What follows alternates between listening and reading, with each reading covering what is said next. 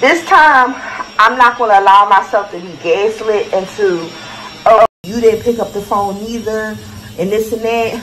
No. You switched up, and I just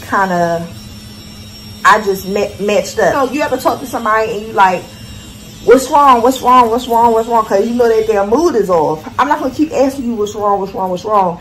And you still expecting me to keep hitting you up every day. And you got like this off energy. Either you don't fuck with me or you do. Or you got something personal going on or you don't. But don't think that when you come back, I'm not going to, number one, hold you accountable. And don't think that I'm going to have that same energy. Because now I'm kind of reserved. Because I don't know when you're going to pull out again. You can't pick up where you left off with me.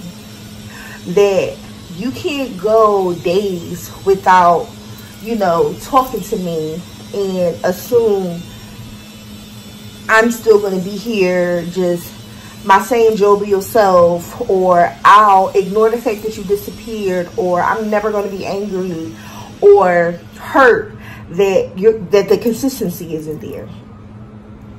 And also, you know, things change. You know, I change, and I should be welcome to change. You should accept the fact that I change, because you're the one that kind of created the whole discourse. So that was kind of like my key open point. Like, you can't pick up where you left off with me, and that's just how I feel with friends, relationships, whatever. I'm not that girl where you can say, oh, we can go 10, 20 years without talking, and it's like we just picked up where we left off. I'm not that girl. I'll be lying. And then I have friends like that where we don't talk all the time, and when we link up, one of the first things I say is, bitch, I ain't seen you in a minute, where the fuck you been at?